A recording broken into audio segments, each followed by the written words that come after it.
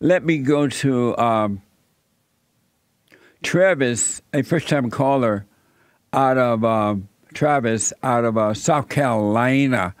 Travis, welcome to the show. You're on the air.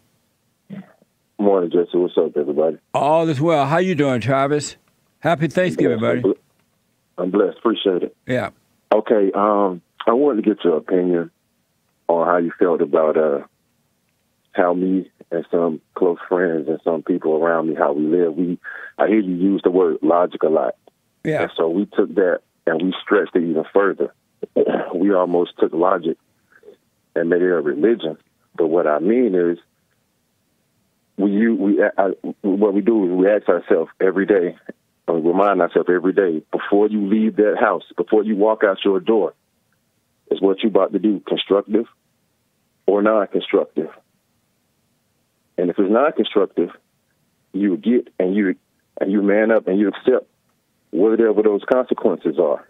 And the main rule we go by, we call it the 3 F's. And I'm hoping you like this one. It's really for black men, but it's for everybody, but particularly for black men. And we like to ease the word in slowly, but when we crack, because these millennials, they're kind of all over the place. So we use the 3 F's, and they are: when encountering a police officer, don't fuss, don't fight, and don't flee. Anything is wrong, you man up. You let the officer know right then and there, whether it be a warrant or whatever.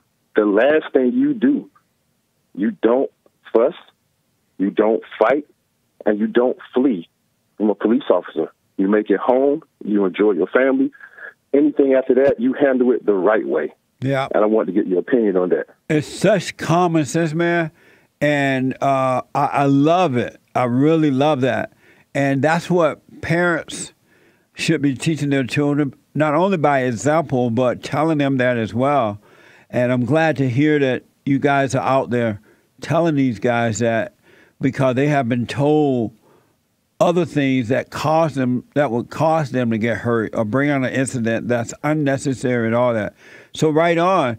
I do want to say, though, when you are born again, you naturally live that way. You see to live that way. You become that way naturally. But until then, it's a perfect message. That's right. I appreciate it. Happy holidays to you. Yeah, thank you, buddy. Have a good. We even got the kids screaming "Beta, Mel." Beta.